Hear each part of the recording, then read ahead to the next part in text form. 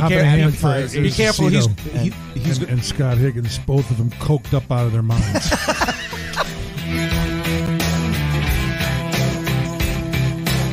Listen to you. He's down in the basement. Yeah. Oh, I love that. I think we should call this the Acement. The Acement, yes. Yeah, what do you think there, huh? I like that. The Acement Studios. Excuse me, I'm drinking beer. Hold on a second. We usually drink bourbon on our end. Yeah, when we right. do the podcast, so That's all right. feel free to enjoy yourself. Yeah, exactly. You shoot an 8-ball if you want. We don't care. As long as it's good stories.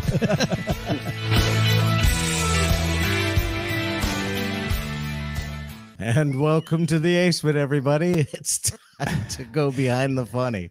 This is Scott Higgins. And this is Acecito messing with Scott Higgins. The production engineer of the Wednesday Night Live show. Which is why we're late. Yes, the Wednesday Night Live. Because someone was out with their friends. I know. Someone gets very upset when someone's out with their friends. Out with their friends. Golfing. Once again. As you can tell, I didn't even have time to change. Holy shit. I know. Literally. I'm not even drinking yet. Literally ran in at the last second. That's why he can't talk right now. Yes. But for everyone that's joining us live on Thank our you. Wednesday night recording, thank you so much for tuning in. Mm-hmm. If you haven't joined us live, if you're listening and you'd like to watch us record an episode, we'd love to have you. Twitch.tv/drinks, jokes, and storytelling. That's the letter N. Storytelling is where we are every Wednesday night, or follow us on Facebook at Behind the Funny. You can see when we're going to be recording live, and you can join in and watch the show, chat with us live, ask questions, poke fun at us, whatever you want to do. Play along with the drinking game that we have every week. When Ace says to your point, when I say 100%, grab your drink of choice and drink along with us. And our drink of choice this week, how's that for a segue? That's why I set you up, my Our friend. drink of choice Our this bourbon week date is Russell's Reserve. 10-year. 10-year. Very, very good. This was last week's date, and Yep. we decided to bring him or her back. We're having a second date with It's her. a they. That's her pronoun. Yeah, Or because their it's got an pronoun, S at the end. Because it's Russell's. Anyway, yes, Clinkies. Clinkies, But my we are friend. so excited to have our guest. Oh my Not goodness. only are we excited to have our guest, we're excited to have him in studio. Yes. You may remember him from a couple of seasons ago for our loyal listeners. when, we love to name our episodes by something that comes up during the episode, and quite possibly one of the best episode Top 3, titles. definitely. Definitely a top 3 was Dragonflies Will Sew Your Mouth Shut. And since then, this guy, look, he's been a hilarious comic for a very long time, but he's one of those guys that has been able to adjust to different medium and has become I won't even say an overnight, just a TikTok, YouTube, and Reels sensation. And we are so glad to have Mr. Rodney Norman. Life coach. Oh yeah. Oh yeah.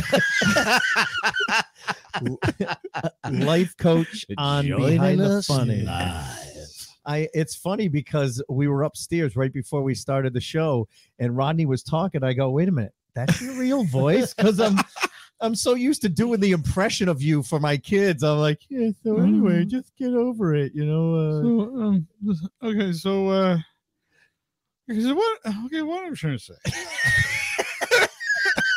Dude, I lose it every time you come on. I told you upstairs. I don't know what makes me laugh more, the voice or the dancing video, which you haven't done in a while. You haven't done the. Yeah, I need to do more dancing videos because they're great. I really do. Now with the popularity that you've had, especially on like TikTok and Reels and stuff like that, if you go somewhere to perform and you run into someone that never seen you live or never saw you outside of your videos, and they see you maybe talk like you're talking tonight, does it throw them off a little bit? I think some of them, Yeah. some of them, my true diehard fans who came Yeah. to see me for sure. Yeah. They figured it out. Yeah. You Of know, course. I don't hide it. Yeah. No. But yeah, I have had those people who've met, seen me in public, and when they hear my real voice, they're kind of like, "Are you sure you're you?" Yeah. Right. Yeah. They probably It's think like- this is the character. Yeah, Right. Yeah. yeah. Exactly. Yeah. I'm trying to act normal now, Yeah, so right, that exactly. I blend in with society. That's So, it's yeah. been I cannot get over just how many times you come up on my, now I follow you obviously, but you just come up on my For You page, you come up on my Facebook, on Reels all the time. Yeah. It's Yeah. how did you first of all, was that a character that you were thinking of for a while? It's almost like Well, it's a wisdom life coach type of thing, but Well, laid back and Yeah, well, the original incarnation of it was from my grandfather. He was a kind of a lush alcoholic, okay. and so he would get sloshed. His favorite drink was scotch, Yep. and he would Like get him a little already. We We sloshed. can't blame him. I mean, he was just kind of one of those. He just, he's old, And he retired, slurred and his he speech. was just always a lush, just always Yeah. some form of drunkenness. Yeah. But he would always want to teach me and my cousin life lessons. Yep. And like one time I remember I was at his house and there was this huge earthquake in Mexico City. Millions of people died. I mean, it was this Wow. big thing. And I remember sitting there watching that with him. I said, "That's really sad." And he goes, don't feel sorry for them. They got all the answers now. That's a great way to put it into perspective. It was, Oh my God. but he would teach, he was Scotch. He was, Yeah. and he told me one day, he goes, Rodney, do you know what a true Scotsman wears under their kilt? And I'm like, Grandpa, I don't think they wear anything. Oh no, we tried that for a while, but we got tired of our dicks dragging in the dirt. So now we just wear matching underwear. Oh my I God. was like 8. Yeah, right. Yeah, Yeah. you know? You're like, I don't know if I should hear this. Grandpa. Definitely not at an age that you should be hearing Yes, that. But Yeah. I just love this man. I would sit at the kitchen table. He would tell us these stories. He was a railroad engineer for most of his life. Yeah. He would run back. His main thing was he would pick up coal from the coal mines in Utah and then take it to a steel factory, Yep. Geneva Steel. And that was his main thing. And he had all kinds of crazy stories and he was always sharing them with us. But, he was drunk half the time. Yeah. So he would just wander off onto these other weird tangents. And Right. then all of a sudden, out of nowhere, he would say something brilliant, call us knuckleheads and kick us out of the house. Go play. Go Right. play. You got to go outside. Yeah. I And- think guys of that generation were just good storytellers because you gotta think they didn't grow up with electronics and TV Oh, and all yeah. this other Yeah, stuff. yeah, right. So they were just natural, very good storytellers. I Well- remember my great grandfather who came over on the boat from Ireland, Uh-huh. and he would just hold court telling Yeah. Oh, stories. yeah. And it was amazing. That was just what their generation Well, did. because that was your entertainment, was Right. your Right. elders telling you stories. Yeah, You didn't Yeah. you didn't have TV or movies or well, you had movies, but you didn't have as much. So it was stories that were passed down generation to generation yeah. that were, changed and obviously, but First time I heard people using the F word was my great grandfather and his best friend Tuck sitting there having drinks, and that word started flying back and forth. And there's my grandmother, his daughter, and my mother like, you can't keep saying that. The kids are here. We're all sitting on the floor like this. yeah, right. And it's Tell just us fuck more. this and fuck that going back and forth. And we're like, oh my God, these stories are awesome. What is this magic word? Yeah, Yes. right. It means everything and Yeah. yet nothing. It's Yeah. anger. It's happiness. Yeah. It's an adjective. It's a verb. It's It's a a verb. noun. It's everything. It's every Exactly. emotion you Yes. could possibly have, It all really- in one beautiful word. I It couldn't really follow is. the story when they were using it, but I knew it was something exciting. It really is the most versatile word in the English Yeah. language, Yeah, oh, right? It was unbelievable. But I mean, you have how many followers now on TikTok? I'm really just about to go over 600,000. That's awesome. That's awesome, man. Yeah. That's amazing. And it's just by what? So did you set out like a plan to get on TikTok and say, all right, I'm going to put out content every day, 2 times a day, or did it just kind of organically happen? It just, well, the character, you know, like I said, I was talking about my grandfather, and I've done versions of him on stage. Yeah. You know, when I'm tired or bored, I'll just start doing the act as my Right. My half, you know, drunk, you know, grandfather. And then one day I'm watching Instagram. I have a friend who's one of these gurus. You know, and he's, you know, he's got the beautiful wife and the big house and fancy cars and tan, his perfect body, and he just sounds perfect, and he's just got always the right thing to say. Yeah. And you watch his videos and no one, you know, it's one of those, as soon as you see it, you go, this guy doesn't relate to me at all. Yeah. Right. Even though what he's saying is interesting. You know, it's good. He's saying something positive, and he's trying to motivate people. But you're like, I don't want to listen to you. You know what I mean? Right. You know what I mean? Yeah, he's not a regular guy. Yeah, you're just like, you don't relate to me at all. I don't relate to you. But he's sitting there and he's leaning against the wall in his hallway, and he says, hey, you know, if you feel like you want to be successful, but you don't feel like you deserve to be successful, I'm here to give you permission to be successful. He's like a motivational guru. Yeah, right. Yeah. And it just starts making me laugh. And I'm going, and that's when it just clicked. I was like, that's it. My drunk grandfather as the world's worst motivational speaker. Saying the shit my friend says that no one relates to, but they'll relate to my grandfather. Yes. Right. And so that's why I started working on these videos, this character, and I was doing it on stage sometimes, and I did okay, you know, when I first started doing it, but my comedy and everything started going, and things were happening, and then, you know, COVID hit. And now there I'm, you know, what do I do? Right. And so I thought, well, I'm just going to start playing around with this character and just really develop it kind more. of really develop, you know. Yeah, you finally do his own thing because you're not traveling all over doing shows. You've got the time to devote to this one thing. Yeah, right, I've got a lot of time. Yeah. And so I started doing the video. I've been doing it for a few months, and I was putting one or two out a week. Just kind of developing it, and I was trying to put together a whole thing. And then one day, I'm getting ready to fly from Connecticut to Utah. And when I fly, usually I wear bib overalls because I don't have to wear a belt. Right? Yep. It's got all the pockets, so I can put all my stuff when I'm flying. It's right here. Right. And so I'm wearing these bib overalls and wait for my wife to come out so my son can drive us to the airport. And I'm sitting there in the car and I'm fiddling around on Facebook. And this is about the time of the George Floyd riots. Yeah. Okay. Right? Yeah.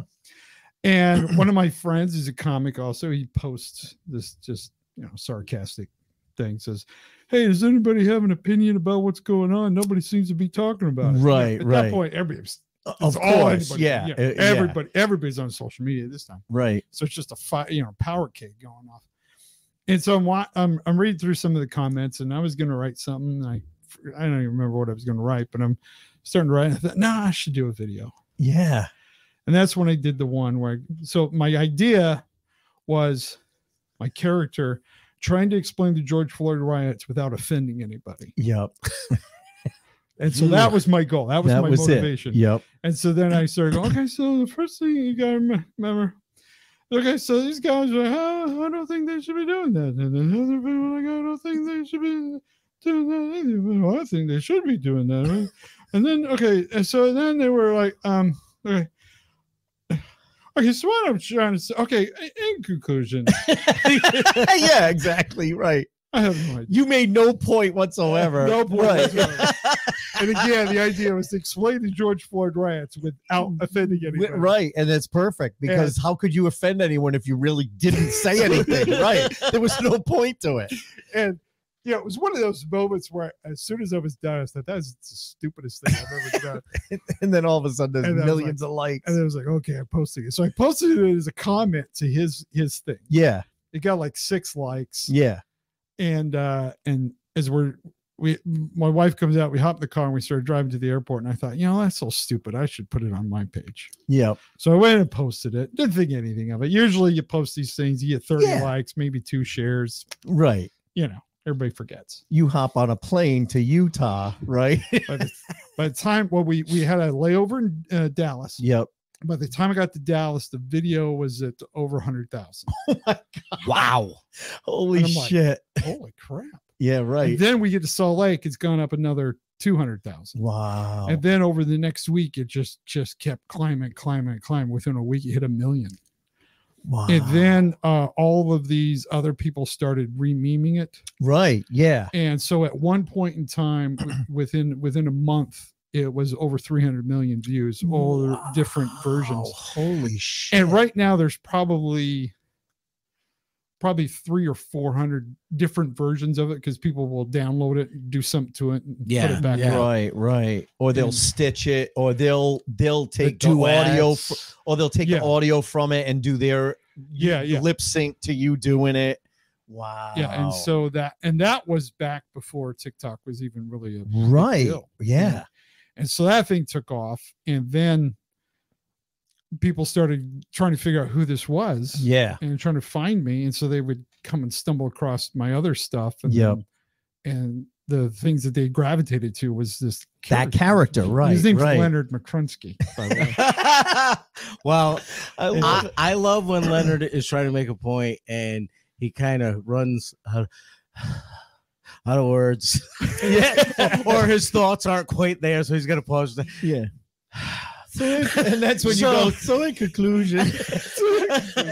That's my favorite moment in all of those. This is when you get to that point where you just kind of stop and just let out that breath. Talk about lightning striking, because you hit that at the perfect time, you said. Oh, it did. It was there was so much tension going on. Yeah. And this is what people have told me. They said they had so much anxiety and they were so depressed, and just because they were trapped in the house and they couldn't, nobody knew what was going on. Then all these riots are going on, and it's like, it just seems the whole world is just going nuts. Crazy. Yeah. And then all of a sudden, here's this weird dude in the middle of the forest. Yep. And it was so ridiculous that it was like, I had people who said that was the first time I'd laughed in months. People were just looking for entertainment. And it's funny because I wish I had thought of using TikTok at the time, because I started doing the cooking show at that time. And when I look back at how many people were watching at that time, I was getting tons of views, but it was a half-hour show. It wasn't a quick hit. Now, but you could have broke it up into clips. I could have, but now I look at it, and so a couple of months ago, a local market sponsored me for about through Lent for 6 weeks, and I did recipes, and it would get views. It would get a lot of views, but it wasn't getting the interaction that I was getting. Yeah. But then I started getting bummed about it, and then I'm like, wait a minute, people were trapped in their house with nothing better to do. They have lives now. They're working. Yeah, they've moved on. Exactly. But because yours was in this quick, 20 or 30 second video, that's people's attention span. They can't devote a half hour to watching me cook something. Yeah. But they can devote 30 seconds to something. Yeah. So you're right. I should probably try and edit them down. Well, you have to think of it. I think of the TikTok and the Reels as just basically commercials. Right. Exactly. So I'll give a little nugget, and they dig it, and then once they buy into the character and get into his weird mannerisms, then they want more. Right. Then they'll sit and they'll watch the longer videos. Right. And so I use those to drive the traffic to the YouTube, to the longer versions of everything. Well, and then I'm sure by then people also discover your stand-up, which is probably helped with packing clubs when you're going through these different cities, right? Oh yeah. Do you use it as a credit now? Oh yeah, I would. Oh yeah, I would. Yeah, you could. Absolutely. TikTok sensation, Well, it's funny when they find out I am a stand-up comic. Right. Like, what, you do live show? What? Yeah, I can see this live. Yeah, right. Well, I get what I'm finding. A lot of my audience, when they come and see me, I'm the first comedy show they've ever been to. Really? I mean, it's a new audience. So. Well, and you know what? We've talked about it before, that comedy clubs have booked people that are huge YouTube social media sensations. but aren't comics per se. They created funny online content, and they'll book them to headline a weekend, and they really don't have any live content. And because we've had friends that open up for them, but really that comic is carrying the show that night, because these people, social media people, don't have anything much to do live. You kind of are that double jeopardy thing where you're giving them the social media content they love. They come to a comedy show that they've never really seen before, but you can deliver a real comedy show as well. Right. And I've had to do a lot of the shows where I'm doing where it's just me. You know, I mean, I can't even find any openers. Really? And so I'm doing an hour and a half, 2 hours by myself. Dude, bring us on tour. We'll go out. We'll go out with you. Hello. So now let me ask you this, because you talk about Connecticut and Utah. So do you live in both places? Well, I had been. We had a house in Utah because my son lived there. Yep. So, and we had gotten a house there because I was going to school. My kids were going to school here in college in Utah. But we've recently, my son's, graduated. Moved on, and so we've closed out that house in Utah. So now we just have the home in Connecticut, but we still have a lot of connection, a lot of family in Utah. Right. I got a daughter in Colorado, so I'm still kind of all over the place. Right. Yeah, well, because when we originally booked you, we had you for last week, and you were like, "Hey, I don't think I'm going to be back in time. Can we push it further out?" I was in South Dakota. Hey, don't brag. So rub your success. Go ahead, rub it in. Oh yeah, yeah. That's what I'm talking about. Oh yeah. South Dakota. South Dakota. Sexy. How was it? Actually, didn't you post Rushmore? Was it South Dakota or somewhere else where you said where you posted, "I don't mean to brag, but I'm playing in this building," and it was like this big long industrial building that was like a VFW hall or something. It was like last week sometime. Yeah, it was the American Legion in Stewartville. He posted it. He goes, "I don't mean to brag, but I'm at the American Legion at Stewartville." The palatial Stewartville, across from the ready mix plant. It's work. That's all that matters, man. You're getting work. You know what? Sometimes those are the best gigs and the best audience. Oh, absolutely. Awesome. Exactly. Yeah, I had people that drove 2 hours from Minneapolis to come to that show. To come to the show. It was just so amazing. The fans are just amazing. We had a guy. This blew my mind. I did a couple shows in Michigan last October. There was a guy who flew in from Nebraska. Right. He flies in and he comes to a show that's in a bowling alley. Right. Did John Parada book that? Sorry, I beat you to it.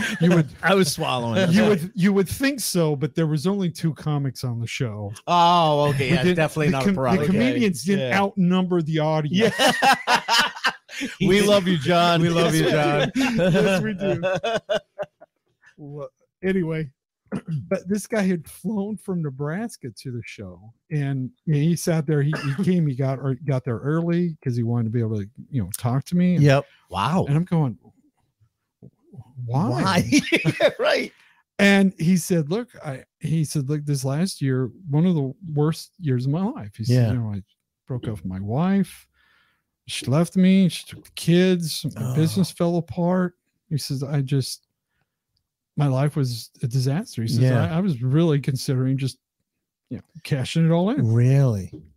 He says, well, I watched a couple of your videos and I just said, what the hell am I doing? Right. I'm sitting here, feeling There's sorry good for in this myself. world too. There's so much more I could be doing. Right. And he said, he just pulled him out of his funk. And he turned around. He actually resurrected his business, and it turned out to go even better than it had before. Wow, he was making more money. He met a hotter, younger chick. Wow, that he's just absolutely adores. And imagine, and that's the sad part about suicide, is that people don't realize 6 months down the road it's going to get better. A year down the road it's going to get better. All they need to do is look themselves in the mirror and go, "Hey, so I just move, let's move on and get over it, and that's it. Right? So, have your little pity party and move on. That's it. The pity party." You know what? You do these videos, and you're just hoping to make people laugh and make them smile at some point in the day, but you don't know What about kind that of impact? one person that Yeah. you make that type of impact on. Right. You know, that Yeah. one guy that's sitting there going like he said, I'm gonna cash it in, screw it. What is this? And he happens to watch Right. it. And it's really funny because I've had so Right many place, right people- time. I've had so many people that just tell me, they say, I don't know why, I don't know what it is. Yeah. But I watched the video and it just pulled me It's out of my face. uplifting. It was Yeah. like just this switch went off. I was like, okay, I'm done being mad and depressed. You know why? and- Because you're literally telling them to get over themselves, Yeah. but in a funny way Yeah. that disarms them. Like they don't get defensive about it. Like, who the fuck is this I guy telling me know. to get over myself? Yeah. Because it's such a funny character. Because That's it's almost saying like he's saying, "Why are you being stupid? And Right. worrying about this? yeah, crap? you're Just pointing move out. on." Yeah, you're pointing it out. And but you're doing it in this way that's a lot more gentle than saying it that way and silly and Yeah. makes them realize, yeah, he's It's right. and it's just a character. Yeah, Right. it's just- great. It's almost like it's as if Jim Gaffigan took his Hot Pocket or the inner voice character yeah. and created A whole TikToks with it. character. You know what I mean? It's I scroll through videos on TikTok all the time. Ace one, I forget when, a year and a half ago or so, yeah. showed me some videos on TikTok, and I'm like, I should join. There's probably some funny stuff on there. And then I follow like Gaffigan. I love his Yeah. clips, and I'm following some other stuff. And then I started following you, and I saw you were on there. And there are certain ones like when I scroll to the next one, I see your face. I already smile Yeah. because I'm like, all right, I can't wait to watch this. You know, because what is this guy? Because gonna he's say got next? the blank stare. Yes. He's got the hair going crazy. You know, It's just certain ones just instantly bring a smile to your face because you're like, oh, okay, what is he yeah, gonna this say is gonna now? be good. Yeah. Well, like I said upstairs too. I don't know what makes me laugh more, the dancing ones or the one where it's almost like, remember Grover? This is near. Yes, And this is far. near, Yeah. far. But you see him way in the distance and he's like, hey, yeah. And he comes running up, and he jumps on the ground and he's out of breath. And he's like, I forgot what I was going to say. So have a good day. Yeah. It's so simple, but it's so goofy. They're fun. And funny. And They're that's so what's great fun. about them. You know, it's It's just learning not to take yourself so serious. That's it. That's all it is. That- I'm but just you- willing to be a goofball. Just but you do it in a very disarming way. Like I said, I think, there are probably people that are watching your videos that are on the brink, and your way of saying get over it is such a disarming way that it probably, Well, what he Good just Samaritans is probably showing everyone. your videos. said is the best point. Yeah. Don't take yourself so serious. Right, exactly. yeah, don't take any of this serious. Exactly. Nothing That in was life a- is that serious. That was No. that was a great way to put it. Is you're not taking yourself too seriously. So the people on the other end, whatever you got going on, don't take yourself too seriously. right. Just take a breath. Yeah, because you look, especially with social media, everything, Yeah. everybody's trying to be perfect. And this is one of the things when I Right. really started getting into all this. I started looking, how do I make myself stand out in the market, all this stuff. Right. I started reading all this stuff and everything they're telling you. Oh, be sure you practice and rehearse and write it out and have better lighting, have good lighting, have good sound, make sure your hair's perfect, blah, blah, blah, blah. All these, and make sure everything's perfect. How to make it perfect. Yeah. Perfect editing. Use this software. Right. Post it this time of day. And It's a full-time job. Hashtag this, that, this. And I was sitting there going, okay, this is what everybody else is doing.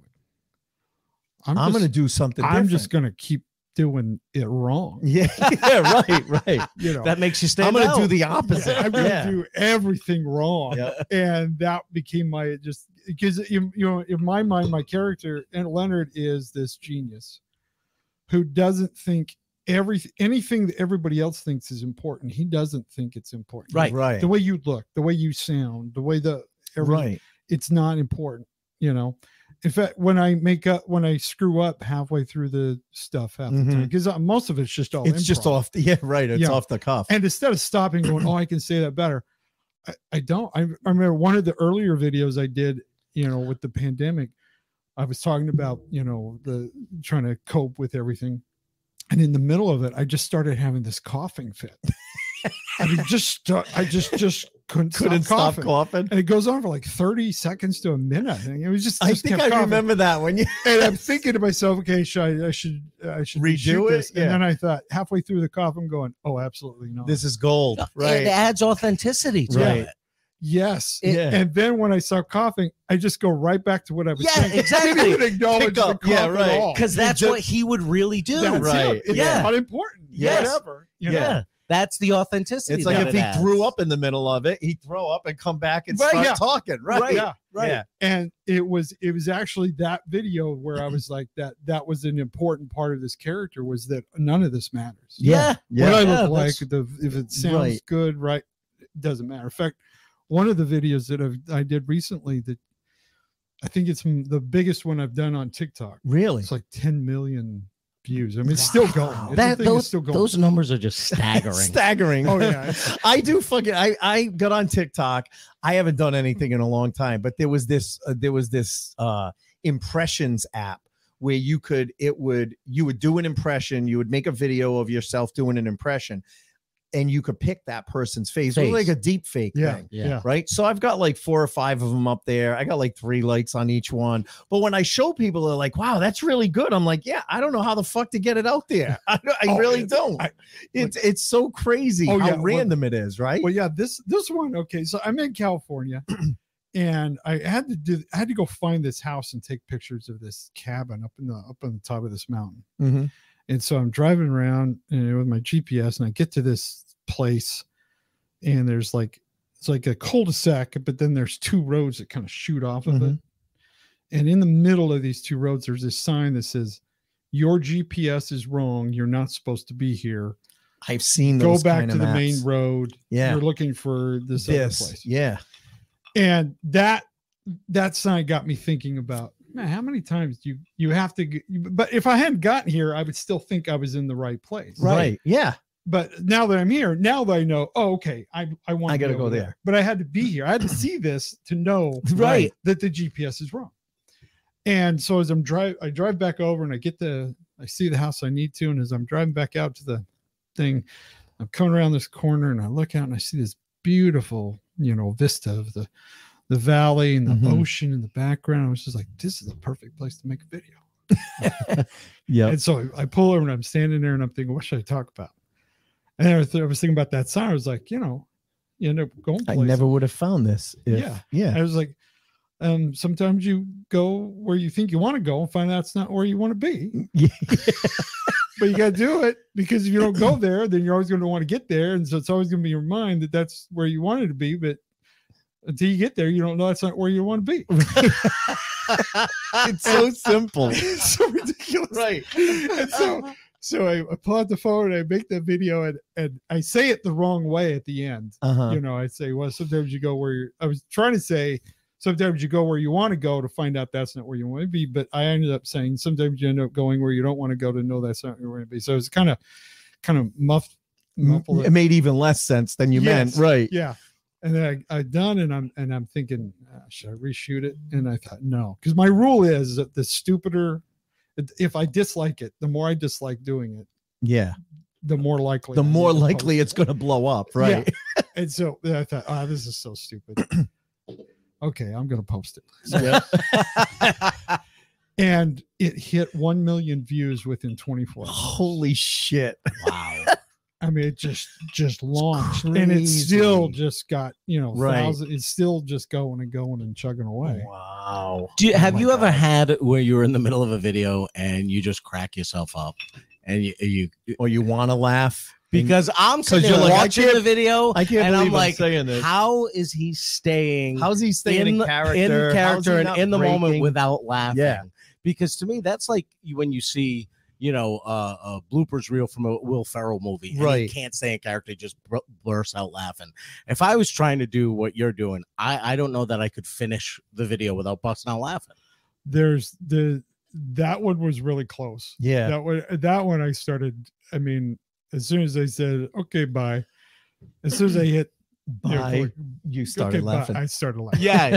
I mean, it was just the one when I was out in the desert? the salt flats. Yeah. in Yeah. Utah. And what it was is we make a calendar. My son came up with the idea to do a calendar Yep. a couple of years, and so he goes, I'll do everything. So he puts this whole thing together. He gets the pictures, he gets the quotes, and he watches video and figures out what to use. And Yep. and he wanted to do a photo shoot for the cover out at the Salt Flats. He lives in Utah. Okay. He's a photographer. And so we go out there and he's got me taking all these different pictures and doing all these weird poses. And he goes, oh, it's going to be a second. I'm going to switch out the cameras and stuff. And so I'm standing there and I'm like, I do, because at the time those videos where somebody was at the distance, hey, wait a second, run up there and go, you're awesome, nobody's told you today, you're a beautiful human being. Yeah, right. Those videos. And so I'm going to do one of those. So I set up the camera and everything, and I get way back there, and I start running, and I'm thinking about this whole video.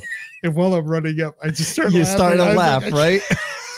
I was like, right. Okay. So I go and stop, get my composure, and I thought, okay, what I'm going to say is, and I had it figure out what I was going to say.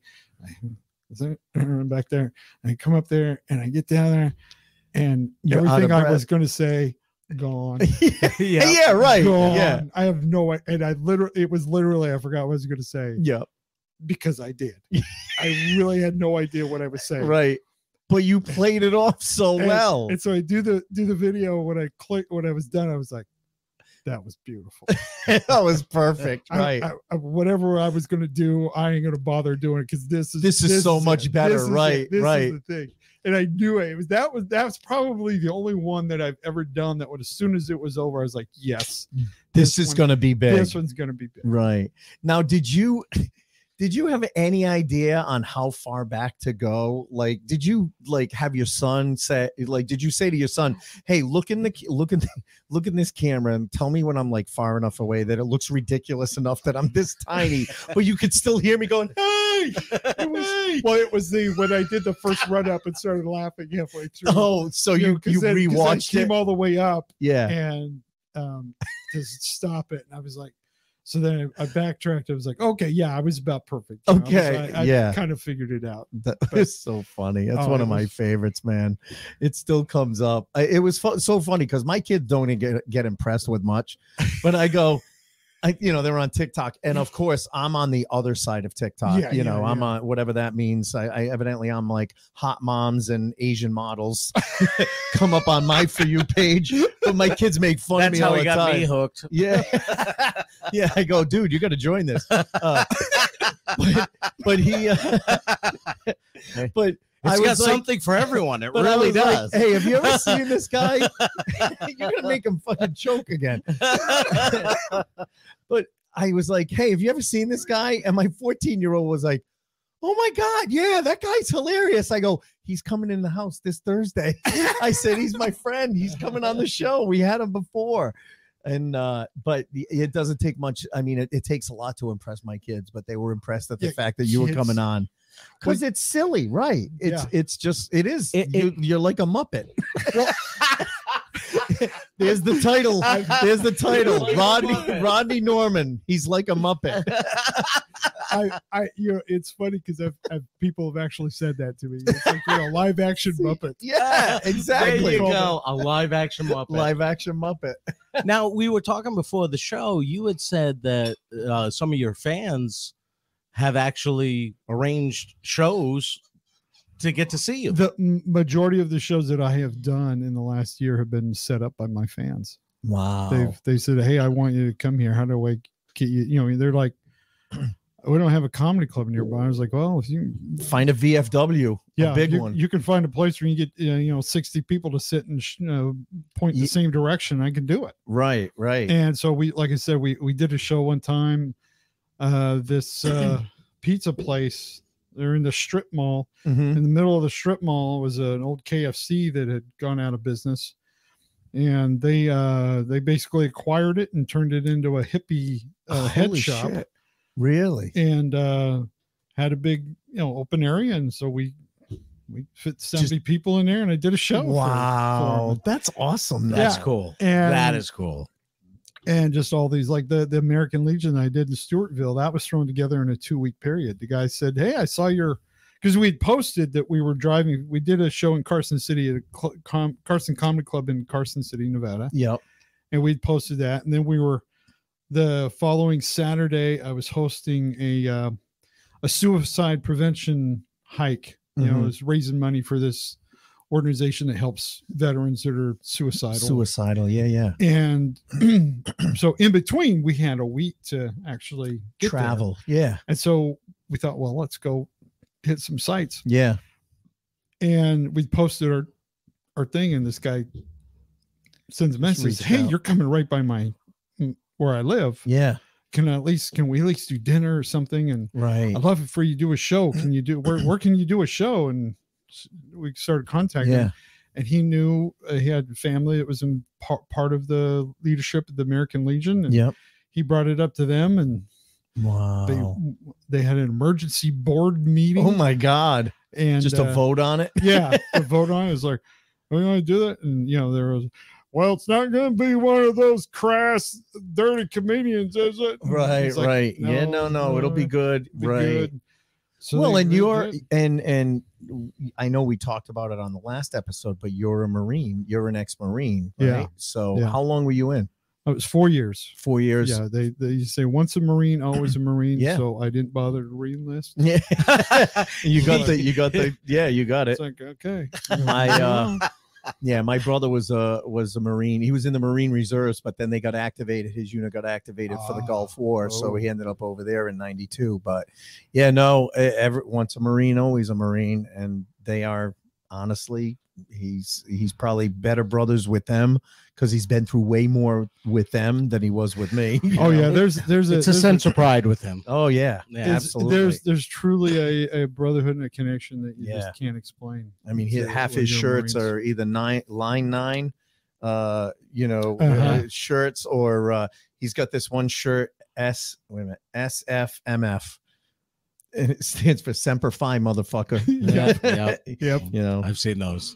But so that must have held some weight with the VFW hall, right? Oh yeah, because they were like, hey, he's a Marine too. They were excited that I was military. A veteran, That's but awesome. they made me an honorary member. They were like, that's gotta feel amazing. Join the American Legion. I'm like, sure. We're gonna waive all the fees. You're in.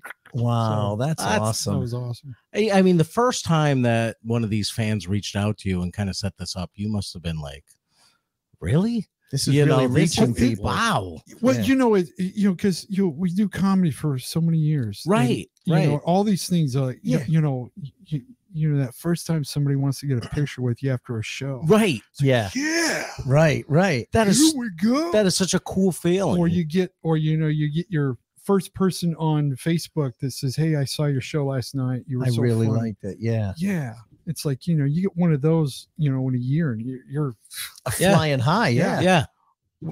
Now it's every day. Right. Now I'm getting, 10 to 20 messages every day of people telling me how funny I am and change their life. And it's amazing, and it's overwhelming. And I can imagine. And you're just looking at it as, I just did a couple of goofy videos each week. I had no idea how many people it was going to impact, how many people it was going to make happy. Yeah, really. I'm just like, just trying to make a few people laugh. Yeah, because I mean, at this point, I'm a 50-year-old white male. Yeah, right. I give the whole idea worst thing to be in America right now. Yeah, I'm like, the chances of me having a comedy career at this point are little to none. Right. Right. And all of a sudden, here it is. And it's amazing? Really, but you were the right person at the right place at the right time. You know what I mean? The pandemic hitting and the stress levels that people were at and the divide that's in this country now. And you have something that just takes people's mind off of having. You were that stress relief. Having to pick a side.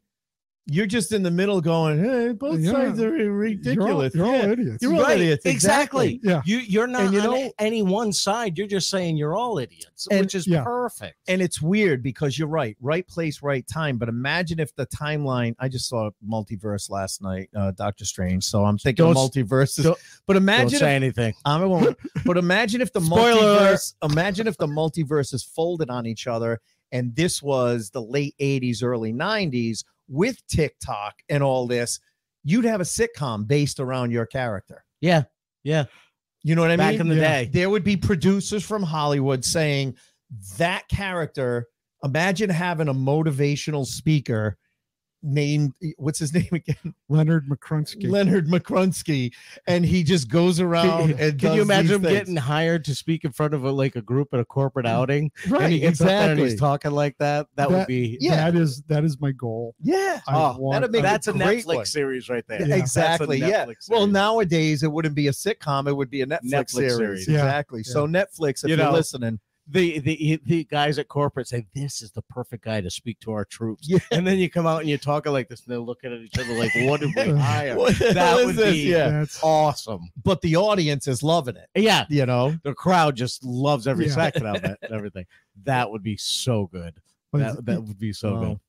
yeah. We got to get in our producer roles. yeah, I know. We got to work on that. Yeah. Well, that's been, I think, one of the funnest things, because I've been able to, because you have to think of it differently as a comic and as a video producer. Right. Right. It's a different Medium. sensibility. It's Yeah, a different thing, and because you got so many kids watching it, right. the things that they find are funny are very different than what Yeah. our generation finds. we funny. talk about that all the time. And that's why I think TikTok and Reels is so good, because their attention spans are so much shorter Yeah. that you have to grab them in 15 to 30 seconds, right? Yeah, and they have to, and it's It's just gonna be silly. I mean, I've sat and just watched TikToks and sitting there going, "This is stupid." I don't get it. Yeah. Oh yeah. But I try to think of it, and try to think of it in the way they think, the way they see the world, Right.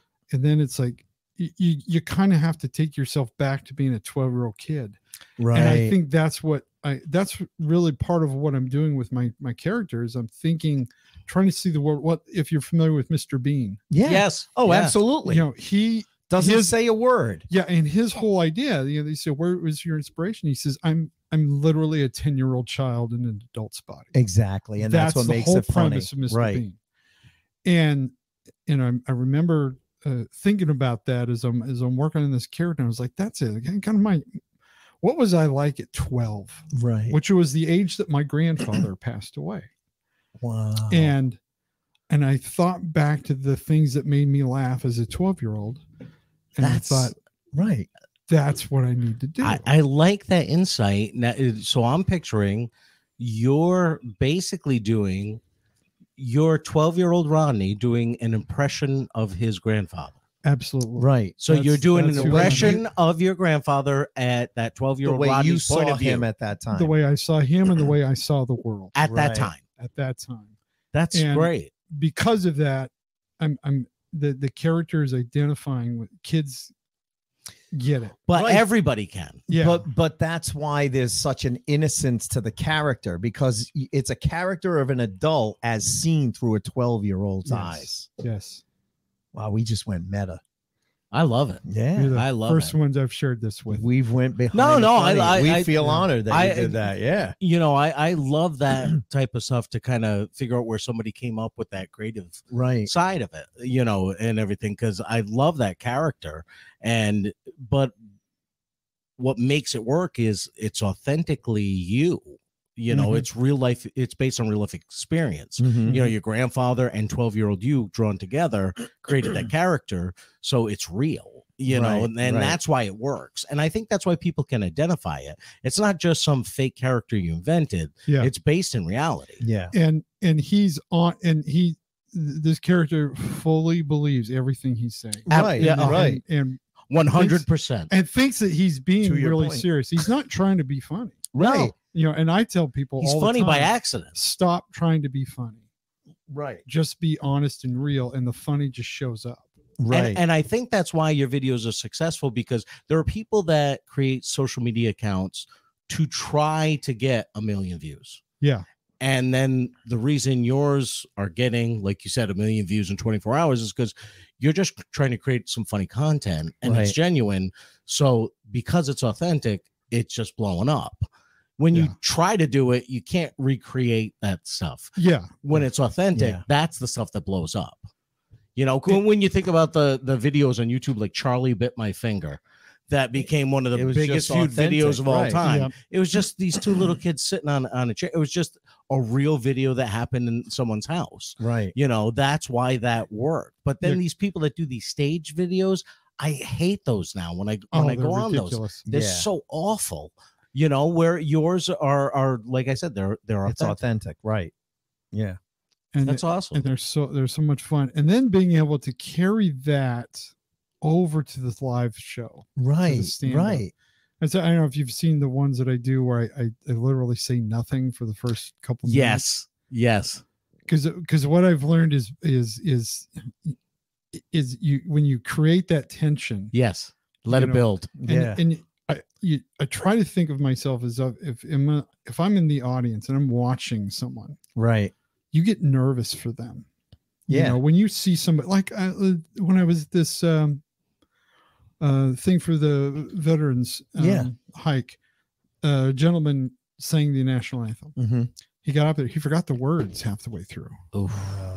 And, everybody was rooting for him. Right. Of course. Yeah. So myself and two of the other guys who were, the event organizers, we got up on stage and singing with him. Right. And then it brings them back up. The whole crowd started singing with us. Right. So for the last verse, it was everybody was singing. And that's awesome. What became what was an awkward and embarrassing moment for him became just a beautiful, even more beautiful moment for the whole group, because now we were all there. We were all there giving this guy a hug and being there with him, because we knew, because he was part of it was nervous.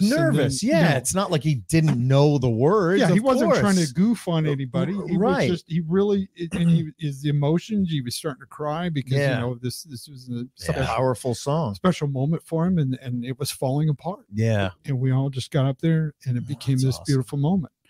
And I see myself, when I get on stage, I want to be so weird and awkward that the audience themselves, that it becomes about them and their experience. Now they're drawn into this moment because now they're emotionally involved. Before I say a single word, right? They're already rooting for me because themselves, they're like, I would could never stand up in front of people and stay quiet for 30 seconds. Stare at people. Yeah. And then I'm not being emotional. I'm being very comfortable in this awkwardness. And they're just like, they're building up with all this tension. People just start laughing and they don't know why they're laughing. Right. And it's because it's the release, because I'm making them laugh subconsciously. They don't even know or understand it. They just can't stop themselves laughing. Right. And so now they're drawn in, they're emotionally involved. They're already on my side. They want me to be successful before I say a word. So when you do say something, the opposite of most comedians, because we want to fill the silence. Yeah. When we're up there, we've as you get more experience, you learn how to use the silence to your advantage. But for most comedians, when there's too much silence, you want to instinctively fill that silence. Oh yeah, right. You want to go, hey, how's everybody doing tonight? All right. Look at this guy with the red shirt. What is this, give yourselves Claus? another round of applause for coming out tonight. Right. You wanted because you feel awkward in that moment, so you want to fill it. So to embrace that awkwardness and use that to your advantage. When you first started doing that takes some balls to do that. Oh yeah. Because you don't know if that's going to work when you first do it. Yeah, I mean your first, because how long do I go?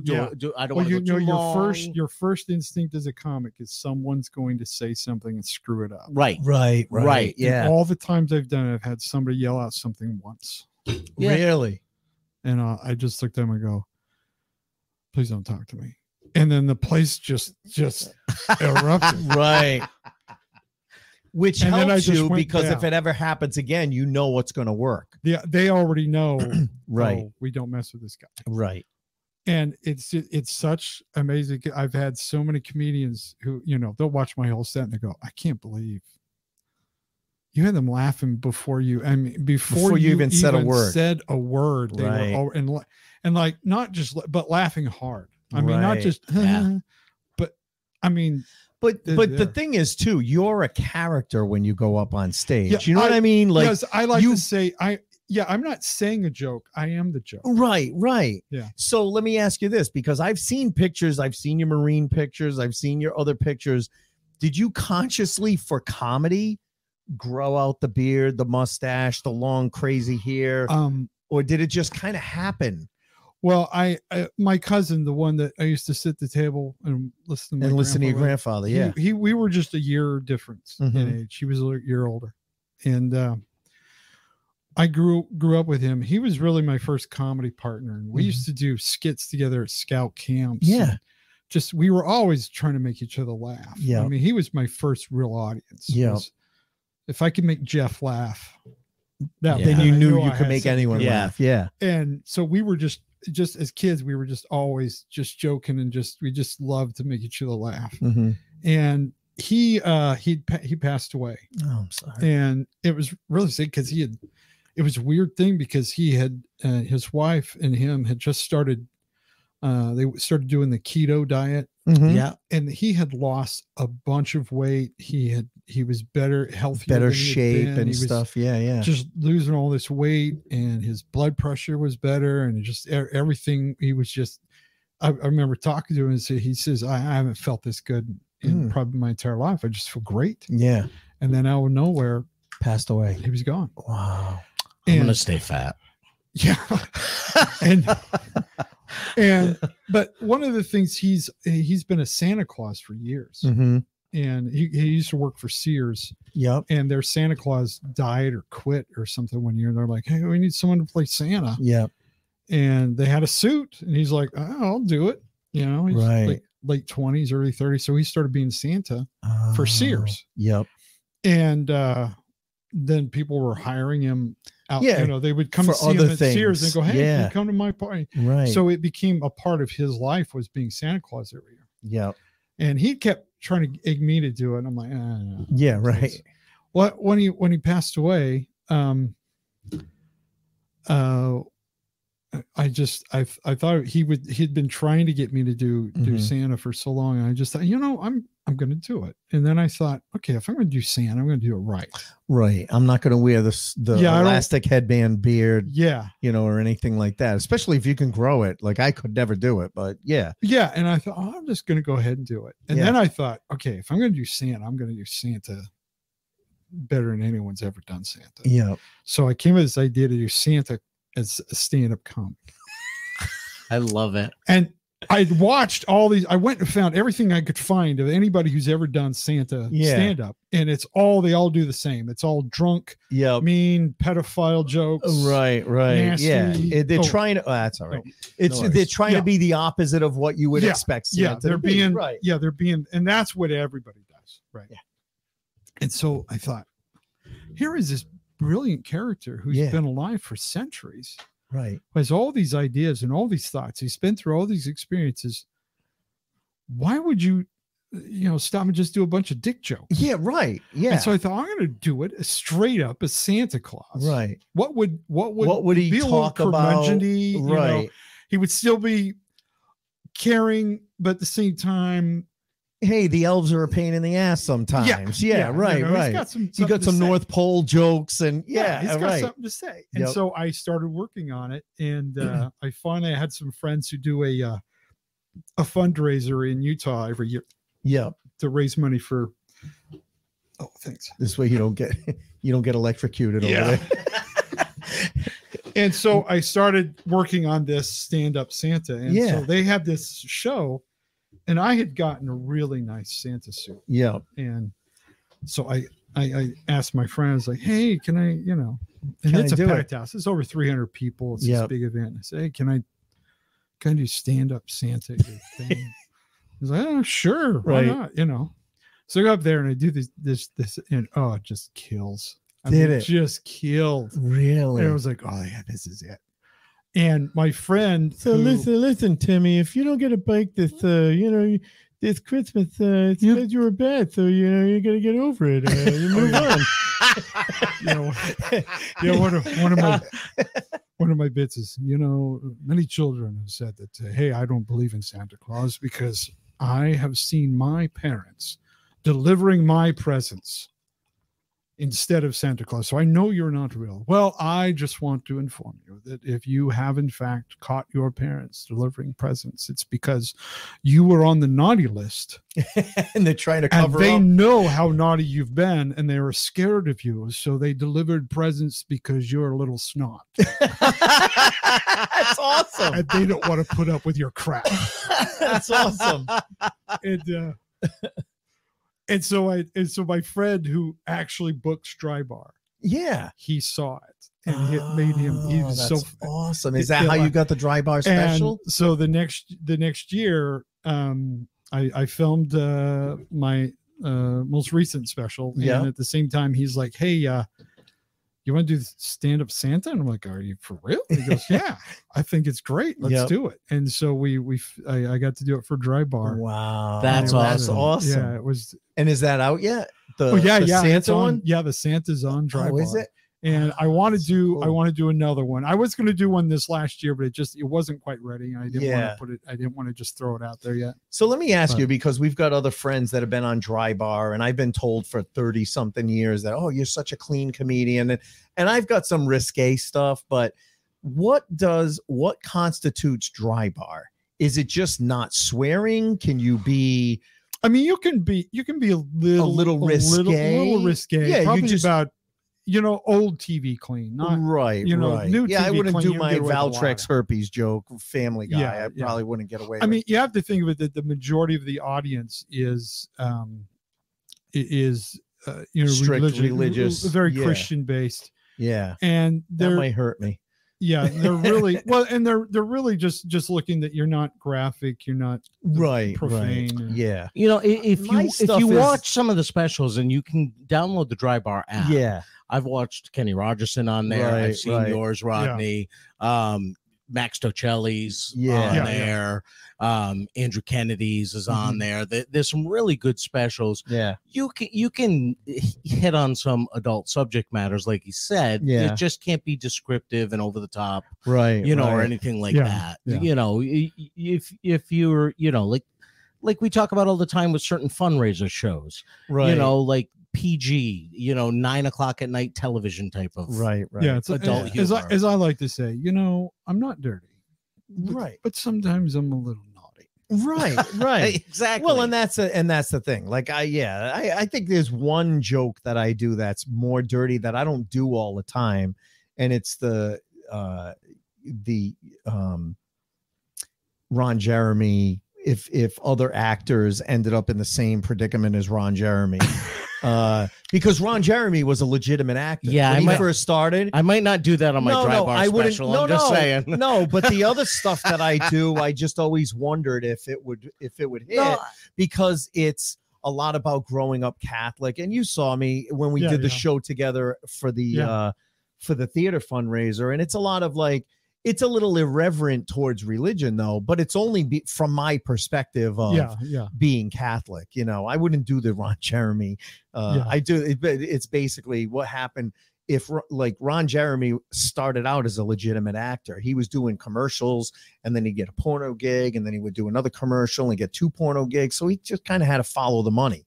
Then I do this hypothetical situation where what if some of today's greatest actors ended up in Ron Jeremy's shoes, where they just went into porno instead. And so I do Christopher Walken, and I know the bit. Yeah, and I end with Ray Romano, and it's you can't do that bit. I know I can't do that bit. I'm just wondering about the other stuff. I want Rodney to know about it because it's a funny bit. It's a great funny bit. Well, again, time and place. Yeah, but I've always thought, because I know so many people that have done Dry Bar, and I would love to do it. But I guess I would have to sit down with people like you and you who know my act to say, all right, you know what?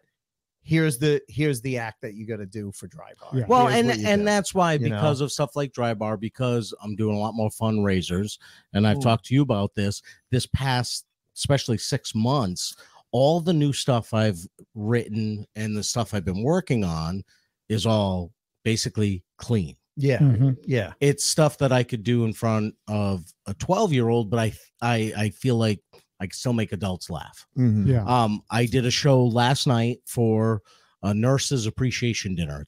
It was a corporate gig, and I did all that new stuff that I wrote. I purposely, I have some old stuff that I knew would hit with nurses and medical staff, but I did that to the end of the set, the beginning of the set. I did all this new stuff I did because I said I want to do all this clean stuff first, see how it works and see how it hits, because I've been working on it and it all worked.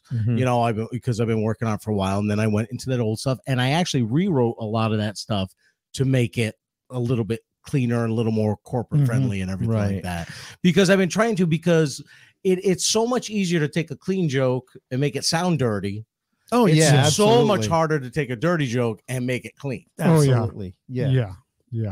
So, and, I was never a dirty comic. Right. But I did walk along that line of, okay, probably 3/4 of my act I couldn't do at a clean show, a true clean show. Well, because it was suggestive. It was Yeah. too suggestive. Well, I've always told people when you first start doing comedy, you really do your best to just write clean, because you'll become a better writer. You're right. Because it opens you up. It actually is more freeing and more liberating when you're trying to be clean, because then it forces you to go into new places and think different ways. Whereas if you're dirty, you've always got the crutches. You can always fall back on the, Well, and especially when you're new, that safety blanket of the dirty humor, because it gets the laugh. Yeah. Well, and sometimes so you go for that low hanging fruit. Well, and sometimes that's what the audience wants. So that joke that I just talked about, I set it up with Ron Jeremy, being, going into porno, but I'm like, imagine if some of today's greatest actors, had other jobs. Like what's the most famous job that every actor had? It was a waiter. So I would do Christopher Walken as your waiter. Yeah. And, and other people as the waiter, or some other, so there's a clean version of it. Or even if you were, I like to do this where you get the audience thinking you're going dirty. Right. Yes. So they're expecting it to be dirty, and then it's not exactly. That throws them off. You guys have a problem. Now, you call them. Now, out. I had a headliner tell me one time. I said what you just said. Where the audience wants you to go dirty. He goes, the audience doesn't know what they want. They don't. He goes, it's up to us to show them what they want. He goes, funny is funny, whether it's dirty, it's clean, it doesn't matter. I don't know. If you make them laugh, you can get them on your side and you can tell them what you want. You work clean no matter where you're at, right? Right. Whether you're at a comedy club, a fundraiser, no matter what. I just do my That's just your act. Yeah. No, but I know that my funnier version of that joke is the dirty version because of the way it's been written. So if I get up in front of the crowd and I say, all right, listen, guys, there's a clean version of this joke and there's a dirty version. Which one do you guys want? Well, let me ask you a question. Let's go dirty. Yeah, exactly. Oh yeah. But if you just did the clean version every time, never gave him a choice, just did that, you would still get laughs. Absolutely, I know. But you like the dirtier version. I do. I like it better. And that's fine. I can't help There's it. nothing wrong with that. But everything else about my act is pretty clean, and that's why I think I wrote these two dirtier jokes. Actually, the Family Guy thing wasn't written to be a dirty joke. It was written because a lot of my impressions were older characters. And I started to find that like 20, 30-year-olds weren't getting, some of the stuff. I'm like, they weren't getting Roger Rabbit anymore. I haven't done Roger Rabbit in a long time. Please, Eddie. But no, they weren't getting even like Rodney. They weren't getting like Gilbert Gottfried and Bobcat Goldthwait. So I was like, oh shit, I do all these Family Guy impressions. Let me write a joke about that. And that's how that, came along. And if you're going to do Family Guy, you're not going to do a squeaky clean joke with Family Guy. Yeah. You got to be a little irreverent. And I don't think it's over the top dirty. It's just a little suggestive and irreverent. It's just, I have to say the word herpes. Yeah. Which is not really that bad. I don't know. What would you think? Bad. Would that go over on Dry Bar if I said herpes? I think you're not describing how they got the herpes. No, I'm not. You're talking about taking Valtrex, and especially because I say I was a sales rep for Valtrex. How many people know what Valtrex is for? And usually there's people that raise their hand, but there's not a lot of people. So I go, listen, folks, the CDC states that 1 in 4 people in America has herpes. Only 3 people in this room raise their hand. You look around your table and do the math. There's more, and that gets a laugh. Yeah. But beyond that, it's not like I don't talk about how they got it or anything like that. No, that's what I'm saying. You don't get. It's suggestive. It's not. Yeah. It's not like you said. I think it's funnier when the audience has to fill in the blank. They have to think. That's my it's not favorite humor. The term you used earlier was graphic. It's not graphic. They have to fill in the blank. Yeah. Which only says more about them. Yeah. You create. It's like you're those things where they kind of half draw the picture, right? For you, and they have to fill in. the rest in. It's one of those deals. I have 2 jokes. I did them both last night where I did it, and I just stand there for a minute and I go, think about it, and then all of a sudden it gets a big laugh because it's just I don't say it. Yeah, but you know what I'm talking about. And then I do another one later on, and I just wait a minute. And I go, all right, everyone got that? That's gonna get it because I need to move on. I need to move on to the next thing. And again, because I give them long enough to kind of say it back in their head that they get it. But type of thing. I love, and I wish I could do more stuff like that where it takes them a minute to get it. Yeah, because that's my favorite humor when comics can write stuff that. Oh, that's what he meant. I love that. But stuff. That's why when I say, listen, 1 out of 4 people has herpes in this country, it's not my numbers, it's the CDC. And when the rest of the audience gets it and they start laughing. And when he does that joke, when I'm working with him, I'm in the back of the room watching, you'll see people kind of look around at the other people. And I'll look like they're going to recognize who at the table. And that's the thing. I'll look at a table. I go, listen, you guys have 10 people at your table. Do the math. Figure it out. I don't know. There's more than one. And that's when like everyone around them starts laughing at the big table of 10. Just ask people something simple. Like last night I said, how many people here are trying to lose weight? No one wants to raise their hand and admit losing weight. Even the biggest person in the room doesn't admit that. Right. And I went, fine, you're all comfortable being the fat bastards that you are. Good for you. Right. And then everyone starts laughing at everybody because no one wants to pointed admit out the obvious. Yeah. Right. It's just one of those things. I that's the type of stuff that you got to point out the obvious sometimes, and you do that with that joke. Yeah, exactly. Wow. So you have how many dry bar specials? Well, I have. You have the Santa Claus one. The Santa Claus. Then I have. You have the one with no beard. No beard. That was the first one. Yes. Well, that was filmed the first season. Really? I was like, I think about the 4th or 5th week that they started filming them before they even, Yep.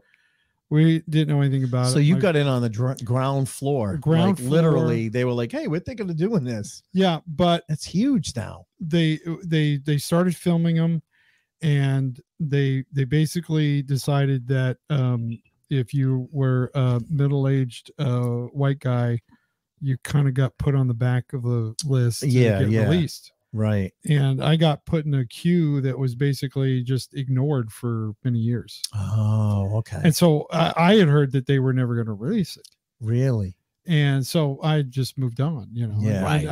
And it kind of messed me up a little bit because when I filmed the most recent special, now I've got the long hair, I've got the beard, it's a whole different act. But I had some of the same jokes, but they were different now because they've evolved. Right.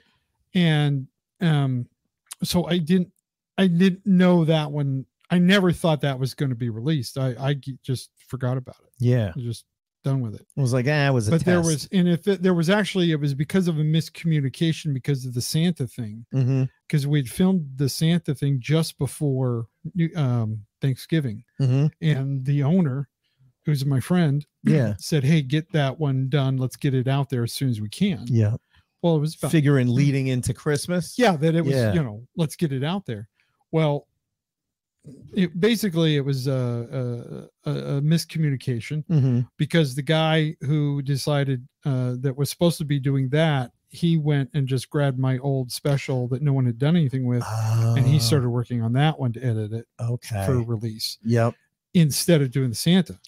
And so like a week and a half before Christmas, I'm going, is this even going to be released? Because this is a waste of time. And you're waiting for the Santa one to come out. Yeah. Right. And so when they find out, then they went and they hurried and got the Santa one done. And then And then but now they had already put in all this work for that one, editing the no beard. so then they Right. decided to just go ahead and release that one. Oh, okay. But I never thought they were going to. Right. So then that one's out there, and now I'd already filmed the other one that still has some of the same jokes on it. Oh. And then, well, in the midst of this, I go and do one of their live shows where they're not filming it. It's just a It's just regular a- audience, regular show, just Right. any comedy club, because they got the space. Why not just keep Yeah. doing shows?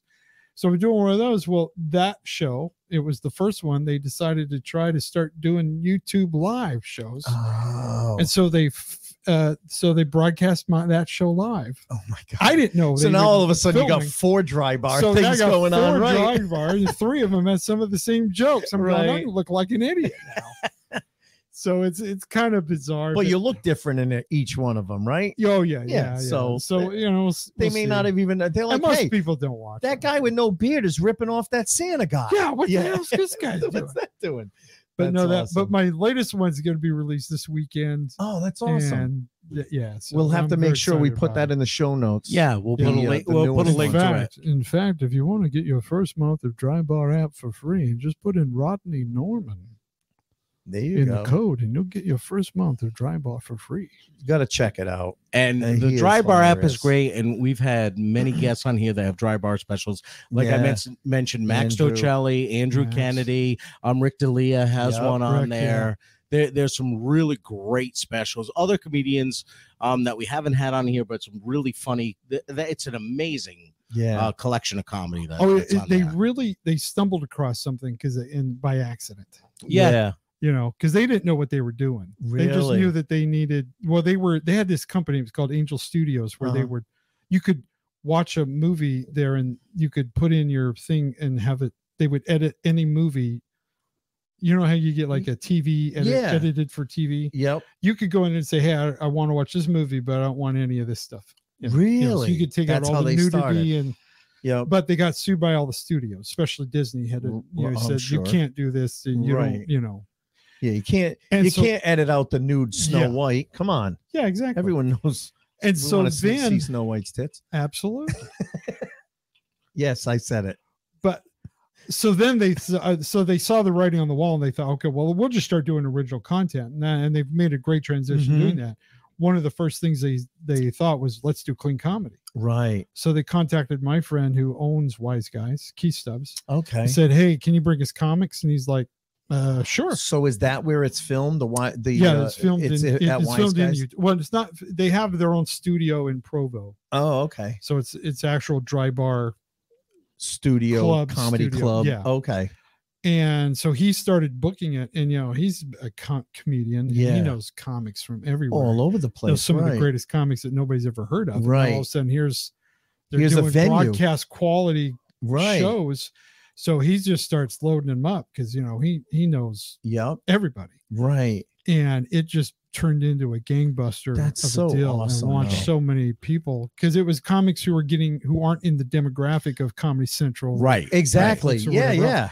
And so it exposed all these great comics to a big audience, and it just Right. blew up. Well, look at Bill Campbell from Boston. Yes. Just had his dry bar released a couple of months ago. Mhm. Here's a guy who's been doing it like 45 years. Yeah. And never really broke. Never, he was one of those original Boston guys, Yeah. ding ho guys, but just never really broke. But every big comic knows them. Every comic knows Yeah, Bill. yeah. You know what I mean? And now they So get the that's special, and now all awesome. these people are going, "Oh, there's great comedy." Exactly. And it was just all these people who got ignored by, right. because right. they're always looking for the younger, right. 18 to 35 is the Yeah, demographic they're yeah. always shooting for. Exactly. If you're yeah. outside that, they weren't even considering you. Right. And now all of a sudden, here's these guys, they didn't know anything about comedy. Yeah, He's these just like, these road comics or these these really established regional comics that no one outside of their region really knows. yeah, And now you're giving them a national stage. That's Yeah. awesome. yeah. So it was really just the Wow. fact that they didn't know what they were doing made it work. Right. Yeah, kind of like your videos. Your TikTok. Exactly. It's Your kinda whole like your TikTok TikTok. career. You just You did know, it. And it wasn't- happened. It wasn't planned, it wasn't contrived, it just happened It just organically. Now, That's awesome. in the coming soon section on Dry Bar Yeah. Mhm. is our friend Rodney Norman Yes. here, and I love the title of the special. Thank you. dissertation of the pretense of nothingness. And he literally looks like you.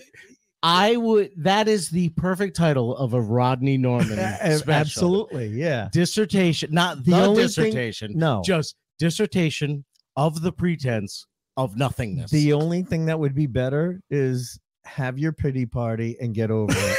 That should be the name of your next one. That would be perfect. Have your pity party and get over it and move on.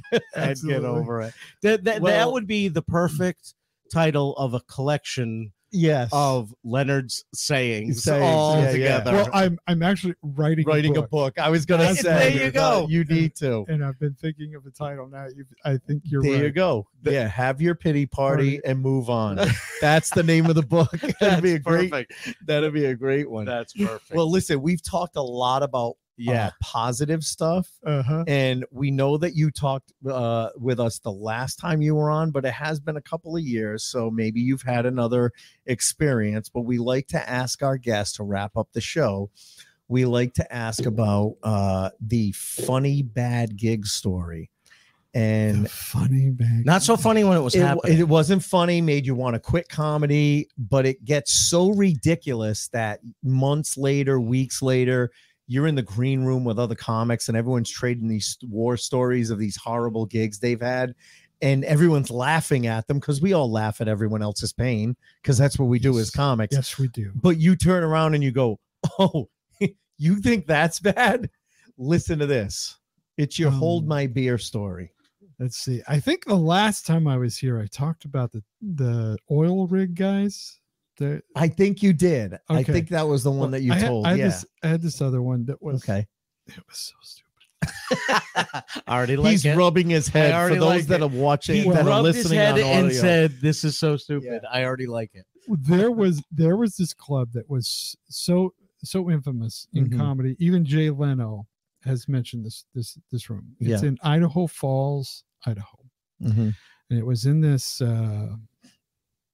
I think it was called the Pepper Tree Inn, and it was one of those old things. It was built in the 70s, so it had the kind of U-shaped hotel, and then there was like this funky, weird hallway, and then this sort of half-round, weird, big building for big events. Oh yeah. And it was like at some point in time, it was like they were going to have this grand ballroom, and then they thought, nah, never mind. Let's convert it into 3 different rooms. So it's like function rooms. It's like it just makes none of it makes any sense. Yeah. And there's just bar, and then they have live comedy there. But here's the deal: they do the live comedy show at 8:00. Yeah, it goes to it starts at 8 and it goes to 9:30. Yep. Then they have live dancing at 10. Okay. Here's the kicker is that all the it's Idaho Falls, so there's not a lot going on, right? That's a big night out. Yes. Comedy and dancing in one night. Well, it's the only real dance hall in the area. Yep. And so here's the deal: they start the show at 8. The first guy goes on. It's a 2-man show. It's you got an opener does 30, and then the headliner does an hour. So the opener goes up there. He does his half hour. The only people there are there for comedy. Right. So that guy has a great time.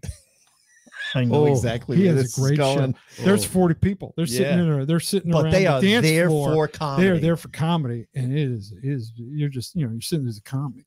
You're headlining. This crowd's going to be great. Oh yeah. And then you're looking at the back of the room. And all of a sudden, this room's starting to fill up. Yeah. Oh, it's even like, better. Oh yeah. Yeah, I got more people coming in. Yeah. I got 40 people right sitting down here, and I got another 100 people just walking through the door right now. I'm gonna blow this place up. Here we go. Where this is going. Here we go. So he goes up there and he does his 30 minutes. It's well received. He's a very funny gentleman. Everything's going well. And now, ladies and gentlemen, please welcome Rodney Norman. All right. So I get up there and I start telling my jokes, and I'm not even halfway through my first line, and this dude comes walking up and looks at me and stares at me, looks at me and goes, "Hey, where's the bathrooms at?" because he's been pre-gaming before the dance. Oh yeah. Oh yeah. And I'm like, I think they're back over there where you came in. Well, that's stupid. Yeah, I agree. All right. So what's going on here? What are you guys doing? He's having a conversation. Completely oblivious to the fact there's a show going on. Right. What do you got going on here? I go, well, we're going to start a comedy show here in a few minutes. Oh, yeah. Are they funny? I don't know. I've never heard of them. You go, oh, okay. Okay. Well, meanwhile, you're literally on stage starting your jokes. But the stage area is the dance floor. Right. So he walks through the dance floor. So then he leaves, and I'm just going, okay. And meanwhile, this is going on. Everybody's just kind of like, what the hell? 40 people who were there for comedy going, what the fuck is going on? So he finally leaves. As you know, and as it's getting closer, everybody's starting to come in to the back of the room, get ready for dancing. And they're all talking, and it's getting louder and louder and louder to the point nobody can hear anything you're saying. Yep. And then they're yelling and screaming at each other because ordering drinks and they've been drinking since noon. Right. It's Idaho Falls. What else? What else is there to do? And right. it just drink and dance. Into this just weirdness for an hour. And every punchline you come up with, they didn't hear the setup. They didn't hear the setup, and then they would yell out at you. Mm-hmm. Hey, have you heard of Richard Pryor? Not even anything you could do something with. Right. How do you work with that?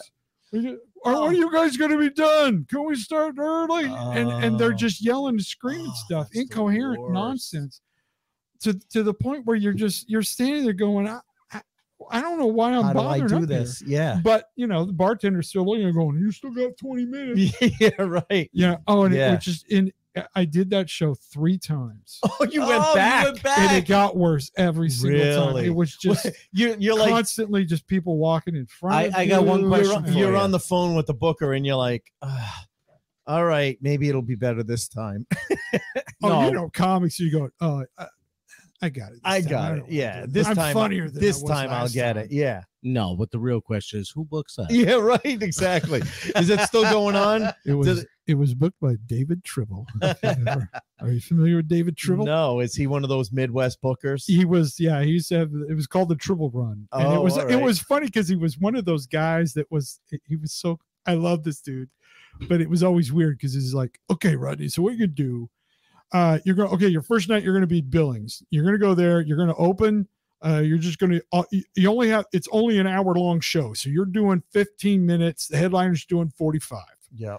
You're going to pick up $200. 125 that you give to him. The other $75 is not yours. You're going to give that to the doorman at the show over in Helen. Oh my God. And then then when it was you like get there, a domino effect. Yeah. And so you're going to get that $75 to that guy because I owe him $75. But you're going to get $350 that night at the end of the show. And you're going to get it from her name is Christy. And don't get the money from anybody else because Christy's the only one who's authorized to pay you. So you're going to get that money. You're going to get $350. You're going to give 50 of that to the headliner. Then you're going to get 300. But it's not all yours because you got to send 100 of that to me. And it's like, oh yeah, oh my God! So by the end of the week, what did you end up with? So by the end $75. Yeah. That was $75 and a chicken. Yeah, right. It's like, and again, we ask, who books that? Yeah. And it was just crazy. The shows would just get more ridiculous. They were in bowling alleys, and all kinds of weird places. And people don't realize it. Like they hear when you're a comic, they think everyone's getting paid like Jay Leno or it's like these are the road gigs. This is behind the funny. These kind of shit gigs that people get. I had that once. I was doing a show on a Friday and a Saturday, and they said you book your own hotel, and on Friday night, when you get paid, he's going to give you cash to cover the hotel for Friday and Saturday night. It's in 2 different cities, but the guy is going to give you the cash Friday night. So I'm like, whatever. Okay. You gotta just trust it. Right. What else are you gonna do? Yeah, right. So I booked my hotel and you're for so Friday. Starved for work. I booked my hotel for Friday and Saturday.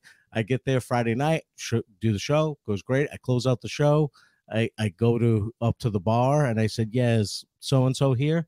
No. Well, he's supposed to have my hotel money. Yeah, he left an hour ago. Yep. Did he leave an envelope? with yeah, my right. Yeah, name? I said, well, With my he's supposed to have name. money for me to cover the hotel. I don't know what to tell you on that. I said, you have his phone number? Well, get his phone number, right? gotta get him on the Exactly. phone. Yeah. Let's get And to I the was bottom there of for this. another hour Oh yeah. chasing this guy down. Yep.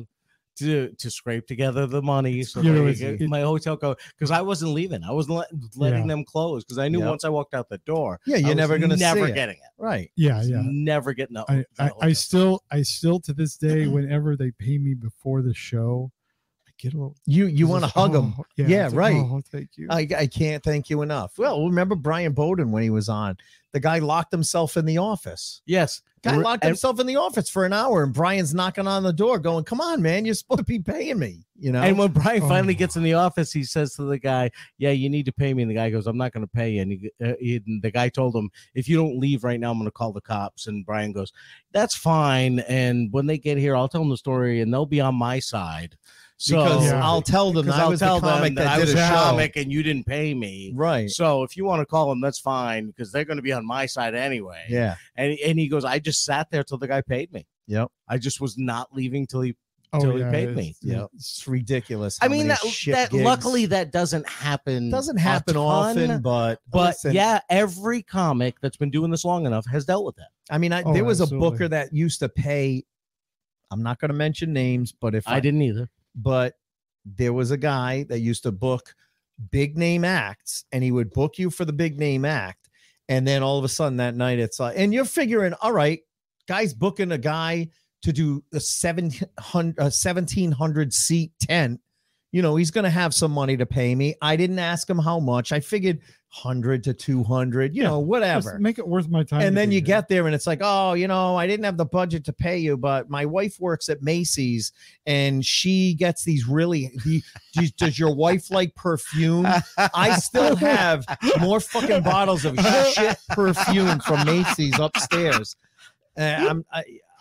I wouldn't even, honestly, I wouldn't even give these perfumes to my ex-wife. This is the only business where you go back to the barter system. yes, right?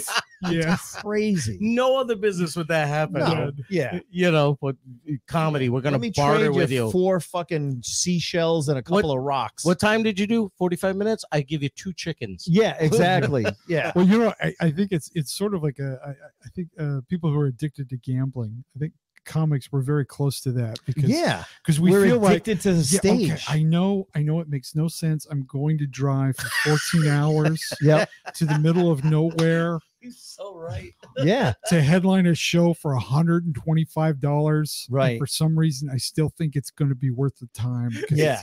Because I'm building my career. Right. I'm Oh, yeah. expand- But you when you're get there, new, it's- when you're new and they tell you, well, it's good exposure for you, you believe that Yeah. shit.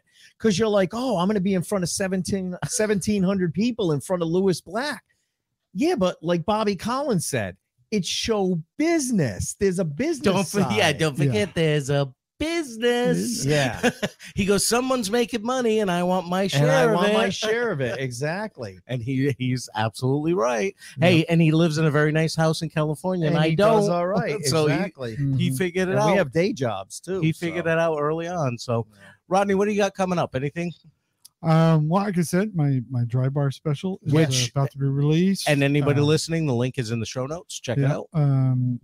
next weekend, I'm very excited, but I'm going to be in Helena, Montana.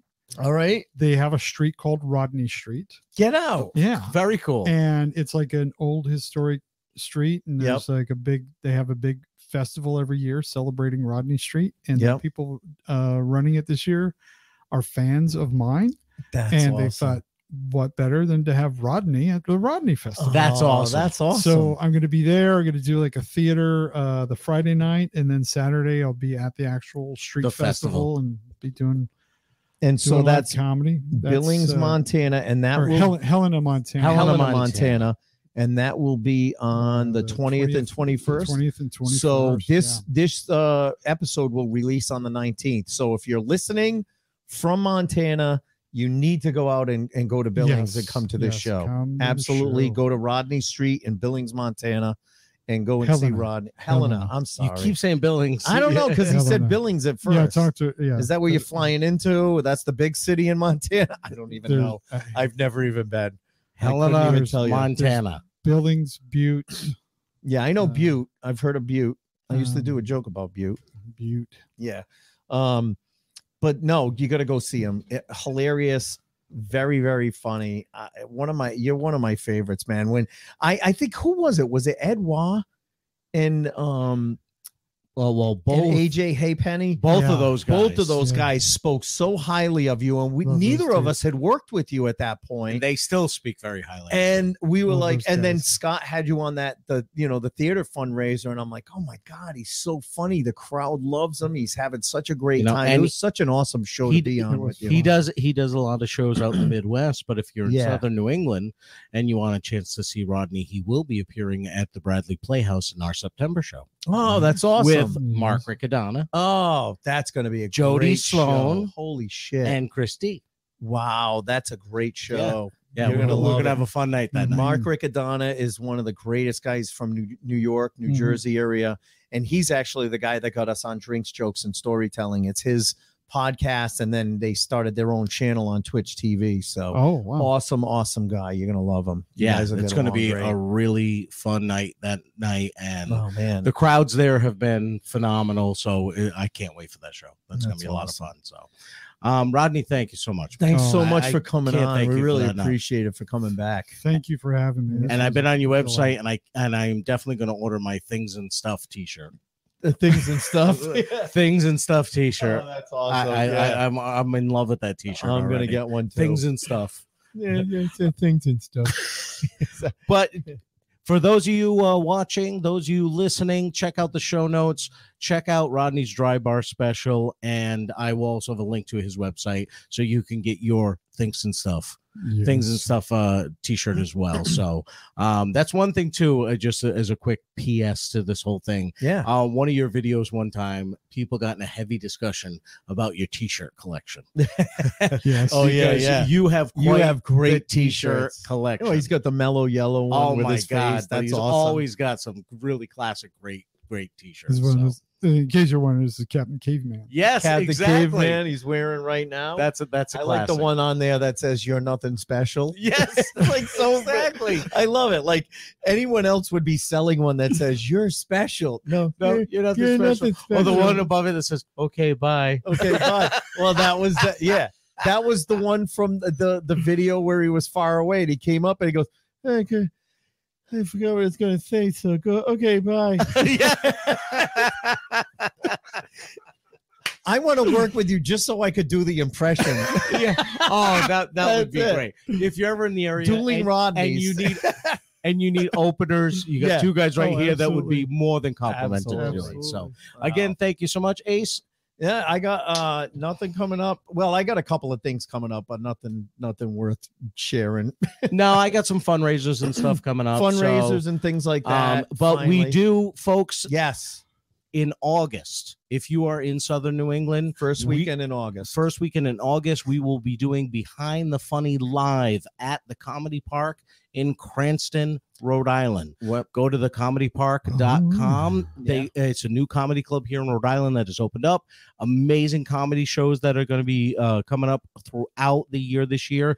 But we are going to be doing our show live on Friday and Saturday night. We haven't in booked, August. We haven't booked a guest, but we're gonna have Doesn't a different. matter. We're gonna have a different guest on Friday and Saturday, different one each night. You're going to see some Because- stand up, Yep. and then we're going to sit down and we're going to talk to the person live with the Yeah. audience. It's gonna be like an interactive show. Be sure to wear some Depends because you're gonna pee your pants and you don't want to leave the room. That's right, and that's gonna be All right. and that's gonna be the T-shirt we sell that night. Be sure to wear Depends You because you're got gonna your pee your Depends. pants. Because you're peeing your pants. You don't want to leave the room. Don't leave the room. Well, listen, folks, thank you so much for listening. We really, really appreciate it. Again, best way to help out the podcast is to give us a 5-star written review. Even better, tell a friend about us. If you enjoy the podcast, please tell a friend and grow the podcast. Third thing is we do have our Patreon back up. We do have special content and some swag that you'll be able to get. For everyone that joins our Patreon, it's a flat fee, $5 a month. Go to patreon.com/behind the funny, and you will get a t-shirt of your choice, either 100% or to your point, and just let us know when you join. And other than that, we will talk to you next week.